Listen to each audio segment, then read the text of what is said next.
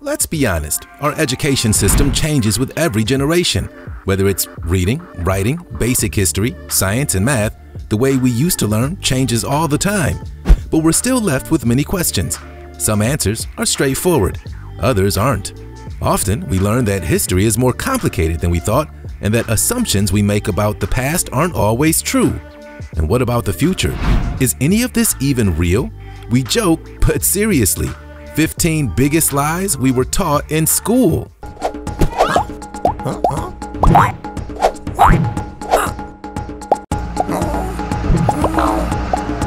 Stonehenge is a total mystery. Science has come a long way in understanding ancient civilizations. However, thanks to outdated educational materials and failures in funding, ancient ideals of the old world have long been solidified as the unknown. Stonehenge is one such historical location that's well understood, but widely misunderstood. Researchers say they've discovered the likely origin of the huge stones which form the prehistoric famed circle of giant stones. The otherworldly construction has fascinated the world as far back as the Middle Ages, long inspiring the imaginations of millions of British explorers and tourists. Mystical and extraterrestrial theories aplenty have emerged pertaining to its origins. Beliefs about who built Stonehenge and why have included reports it was erected by the ancient Romans. Today's leading theory suggests ancient Druid priests created Stonehenge, and many modern scholars agree that it was a burial ground of ancient civilizations.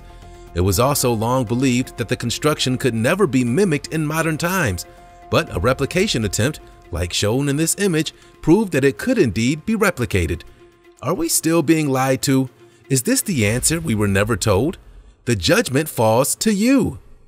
Fasten your seatbelts, because it's time for today's sweet topic. One of the greatest civilizations the world has ever seen, the ancient Egyptians ruled over the lower reaches of the Nile for millennia. After a unified kingdom arose around 3100 BC, a series of dynasties and pharaohs built ever bigger pyramids and temples before falling to the Roman Empire in 30 BC. During this incredible era, the ancient Egyptians produced some of the most famous monuments in the world dedicated to various deities or the pharaohs themselves. But what if they were originally something else, as these images imply? The ancient Egyptians were masters at concealing hidden rooms and temples, even cities, within massive monuments just like this. But what if the Sphinx were actually intended to be concealed by even bigger monuments of the god Anubis? Think about it. For the ancient Egyptians, Anubis was the god of death, mummification, embalming, the afterlife, cemeteries, tombs, and the underworld. It was usually depicted as a canine or a man with a canine head. Such was the ingenuity and engineering prowess of the ancient Egyptians. It does seem possible. Just saying. Are we on to something here? Let us know in the comments below with the hashtag sweet topic. Chameleons change colors to blend in. From popular human media and marketing to stories, creatures often are attributed with traits that aren't authentic to reality. The fact that chameleons change color to blend in is one of them. Sorry if that ruins all your cartoon fantasies. While they can change colors, the purpose and method in which they do so is a bit misguided. It's a common misconception that they camouflage against their background. In reality, they change color to regulate their temperatures or signal their intentions to other chameleons. They aren't so worried about the predators around them to use it for this purpose. Since they're cold-blooded, meaning they can't generate their own body heat, alternating the color of their skin is the most effective way to manage a favorable body temperature with their surroundings. A cold specimen might turn dark in an effort to absorb more heat, whereas a warmer one may turn pale to reflect the sun. Makes sense, right? They also utilize bold colors to communicate with others in the species. Males shift in bright variations to signal their dominance of the area and turn dark in aggressive situations. Females can shift color to inform males if they accept them as a mate. Slaves built the pyramids. The ancient Greek historian Herodotus once described the pyramid builders as slaves. This notion created what Egyptologists now say is a myth, solidified in public opinion by Hollywood and other forms of entertainment. Graves of the pyramid builders were first discovered in 1990 after a tourist traveling on horseback stumbled over a tomb. Archaeologists say that discovery and the latest revelations show that the workers were actually paid laborers. They went on to say that the builders came from poor Egyptian families from all across the land and were highly respected for their work. This is evident in those who died during their construction were bestowed honors of being buried in the tombs near the sacred pyramids of the pharaohs. While the tombs contained no gold or valuables, they were said to safeguard them from tomb raiders throughout ancient times. The bodies within were found in the fetal position, with the head pointing west and their feet east. Also, according to ancient Egyptian beliefs, they were surrounded by jars once filled with supplies for their journey in the afterlife. The people who constructed the last remaining wonder of the ancient Egyptian world ate meat regularly and worked in 3-month shifts, according to discovered work calendars. Ancient blueprints also revealed that it took nearly 10,000 workers more than 30 years to build a single pyramid. That's only a tenth of the workforce of 100,000 that Herodotus later reported after visiting Egypt around 450 BC. There is no gravity in space. Sure, we see all those videos of astronauts doing cool no-gravity type things while on board the International Space Station, but that isn't exactly accurate. Sure, there's extremely little gravity, but there's indeed gravity in space, and it's all caused by a little thing called microgravity. Microgravity can be defined as the condition for which people or objects appear to be weightless. The effects of microgravity can be seen as described before. While astronauts and objects float about in space-like conditions, it can be experienced in other ways too, not just space. Micro refers to very small, so it denotes to the condition where gravity is little. In this state, heavy objects move around easily.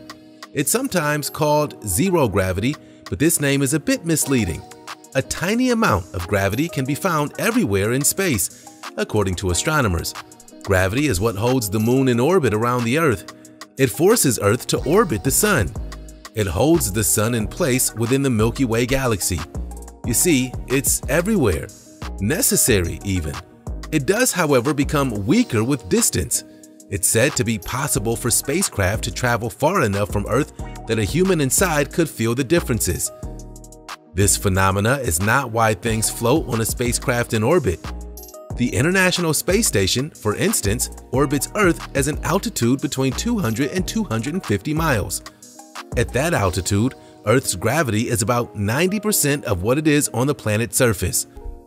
To put it into perspective, if a person weighed 100 pounds on Earth's surface should climb a ladder all the way to the space station, that person would weigh 90 pounds at the top of the ladder.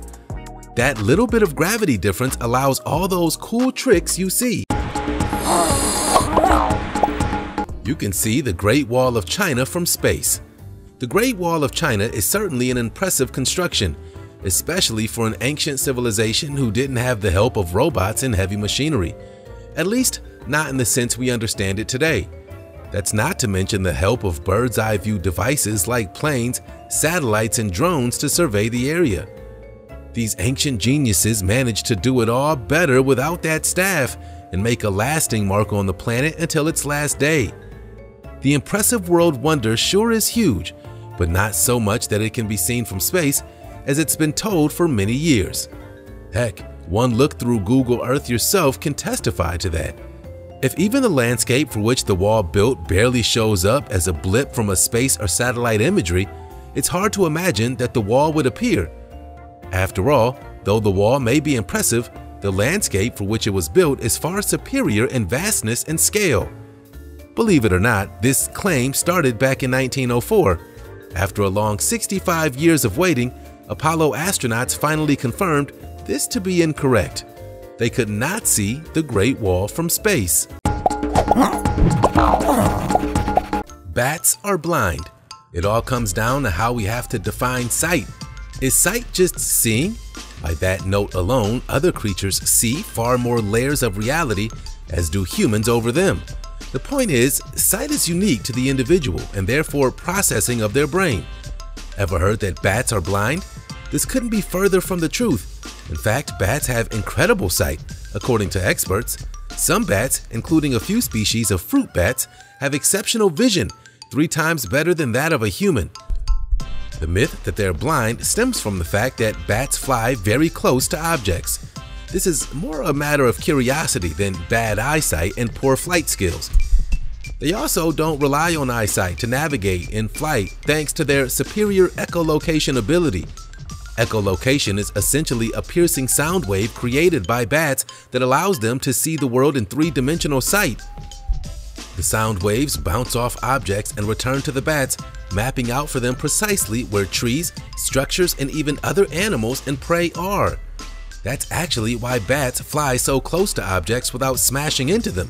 Humans can't hear the sound wave because they're made at higher frequencies than humans can perceive. Van Gogh chopped his ear off. He may be known as the tortured genius who chopped off his own ear, but what is the true story behind Van Gogh's injury? The classic tale about his legendary act of self-harm tells of a disturbed Dutch painter who severed his earlobe in a fit of lunacy after he had a fight with his friend. This happened shortly before Christmas in 1888. A new book argues that Van Gogh made the whole story up to protect his friend, who accidentally lopped it off in the heat of an argument with a fencing sword. Despite them being rivals professionally, the two respected each other. Historians have since said that the genuine story has never surfaced because the two men kept a pact of silence. They say that Van Gogh didn't want to get his friend into any trouble. Christopher Columbus discovered America. Many were taught that Christopher Columbus discovered America in 1492, but the real story of who actually discovered North America is far more complicated than we've been led to believe. It's actually a difficult question to answer. The true history of the land's exploration stretches back long before Columbus was even born. A more accurate question we should be asking is whether Christopher Columbus discovered America before other Europeans. Even that was proven far too easy an answer, and modern research now suggests that a group of Icelandic Norse explorers beat Columbus to the punch by around 500 years. And of course, Native Americans live there. The truth of the matter is, we have no idea who first discovered America. As far as we know, there was always someone who predates someone that discovered it. Throughout the years, scholars have suspected that humans from Asia, Africa, and even Ice Age Europeans may have reached America first. There's even a popular legend about a band of Irish monks who made the journey in the 6th century. An apple falls on Newton's head. Legend tells that a young Isaac Newton once sat beneath an apple tree when he was smacked on the head by a falling piece of fruit. This moment has become a modern meme of the aha moment. The 17th century incident was said to have inspired him with the law of gravity theory. It's all poetic and cinematic, but in reality, things didn't go down so fantastical. Newton was born of a farmer in 1642, near Grantham, England. He applied and was accepted into Cambridge University in 1661. 4 years later, following an outbreak of the infamous bubonic plague, the college temporarily closed, forcing Newton back into his childhood home. It was during this break that, while he was in the orchard there, he observed apples dropping from the trees. There's no evidence to suggest the fruit literally lumped him on the head, but Newton's observation indeed inspired him to ponder the question why apples always fall straight to the ground rather than sideways or upward. It may make sense now, but this type of thinking changed much. It helped inspire him to eventually develop his law of universal gravitation. Newton first published this principle in 1687. It states that everything in the universe is attracted to every other thing, with a force that's directly proportional to the product of their masses, and inversely proportional to the square of the distance between them. His genius works, the Principia, also features his laws of motion. Bulls hate red. From cartoons to actual bullfighting shows, it was long taught that bulls hate the color red, so much so that they enrage and charge at just the sight of it. This was thus used for entertainment purposes in modern media and shows, but somewhere along the line got lost in translation. Tests showed that bulls elicit the same exact reaction to white capes and blue capes as they did to red capes, thus determining it has little to do with the color, and more so in the way that capes were being waved in their faces. Further research even revealed that bulls only became interested to charge when the capes had earlier irritated them in some form. If the color doesn't matter to the bull, Why are the capes red? The answer has more to do with the audience and entertainment value than it does the bull. The over-elaborate costumes and red capes are considered an important part of the culture of traditional bullfighting. In the same way that sports teams always wear the same color, the red capes are part of the bullfighting uniform. However, the sport is far from being as popular as it was because in many countries, they still kill the bull when the fight is done. Camels' humps store water. Camels have long been famed for their ability to go weeks at a time without needing a sip of water. Such an ability that makes them effective pack animals for those seeking to travel across arid-like deserts. The creatures have earned the nickname ships of the desert, and to this day are a necessary part of transportation and trade in said areas. The creatures aesthetically are well known for their prominent humps on their back. Typically, they have 1 or 2 lumps, depending on the species. This has led to the belief that they're used to store water for access at a later time. This is inaccurate, as the camel's humps actually store fatty tissues used as a source of nourishment when food is scarce, not water. That makes them even more amazing, knowing that they can do the same thing with food that we thought they could with water. They can indeed survive the harshest of conditions and for weeks at a time. If you see a camel walking around with so-called deflated humps, then you know they've gone a long time without eating. The body knows how to metabolize the humps when necessary. Blood is blue. Some people believe that blood, while inside the body, is actually blue. This is not the case. Even when you get blood drawn and it goes from your hermetically sealed body to the vacuum-sealed tubes, it's clearly red. Many people argue that it turns red when it hits oxygen, which would make this process safe to contain blue blood. Obviously, this isn't the case. Blood is red because of red blood cells, or hemoglobin. Blood somewhat changes colors when it absorbs oxygen, but not enough to fully change the color as the myth suggests. In all actuality, the only reason the colors look like anything to the naked eye is because of how light is being refracted from the tissue back to the human eye. While in the body, our blood is bright red because of its nutrient-rich and flowing state. If it hits oxygen, it simply turns a darker red at best, never blue. Some creatures do have blue blood, but it's because the protein transporting oxygen in their blood is actually blue. Diamonds come from coal. Diamonds were once pieces of coal that have been transformed under high pressure and temperature, correct? That is the pervading idea, but it's actually false. It's an old wives' tale. In actuality, diamonds are essentially much older than plants, which is the main ingredient for the formation of coal naturally. The time it takes for an actual diamond to form is unknown and requires too many variables to answer entirely. Some are capable of materializing in days, while others can take weeks or months. Most take millions of years. Diamonds are often hundreds of millions of years old, with many dating back 1 to 3 billion years, and the obvious reason why they fetch such a high price. Supply versus demand, after all. Diamond growth isn't always a continuous process, meaning it can start and stop based on the conditions of which it finds itself. A diamond often encounters interruption because of a change in temperature or pressure within the crust. Thus, it could rest for hundreds of millions of years before conditions are appropriate for growth. Being cold causes a cold.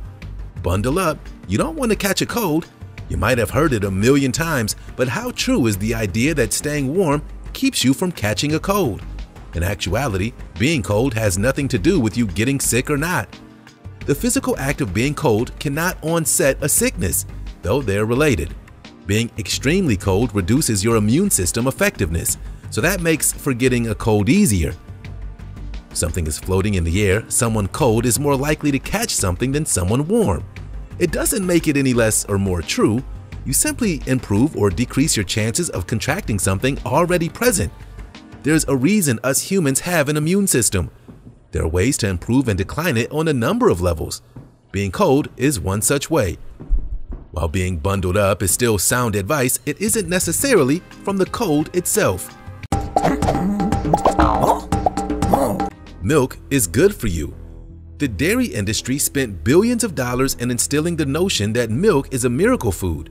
For years, they got away with such marketing, and only recently have modern studies revealed this to be false. It's not necessarily bad for you, but it's far less healthy than the companies would make you believe.